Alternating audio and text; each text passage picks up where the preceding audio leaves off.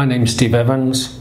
I work here in the University of Cambridge. I'm director of the Research Centre on Industrial Sustainability. The thing that I'm trying to do is find ways in which we can scale the move of industry to being truly sustainable. And scale is the secret. It's not just about having one little company doing one little practice, doing a clever thing somewhere, and then we go, job done. It's how do we then get everyone, or as many factories as possible, doing the same thing globally. So I'm really interested in how do you scale it. All of my job is about trying to find solutions that work at scale, and increasingly, you've read the news, at speed.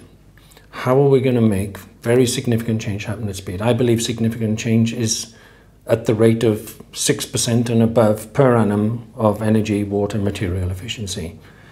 Those are objectives that Manufacture 2030 understands, and it's got a way of helping organizations deliver to those 6% per annum rates of improvement.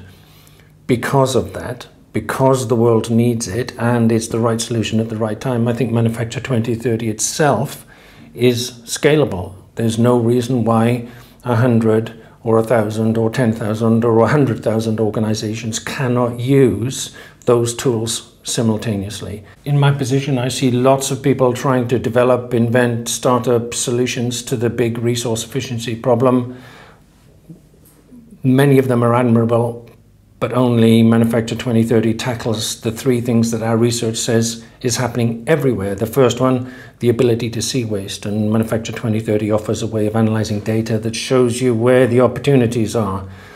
The ability to quickly find sensible solutions, and the ability to understand what other people have done to implement those solutions and build your confidence to build a better business case.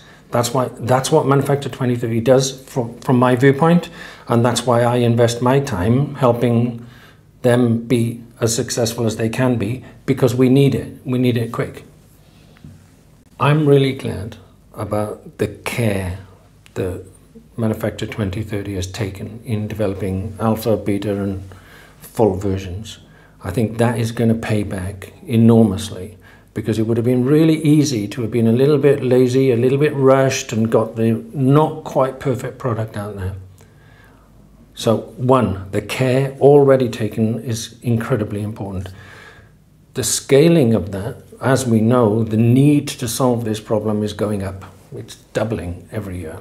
And I think the business plan of Manufacture 2030, to me, is an underestimate, because it's going to work, and when it works, people will join, because what is the alternative? There isn't one.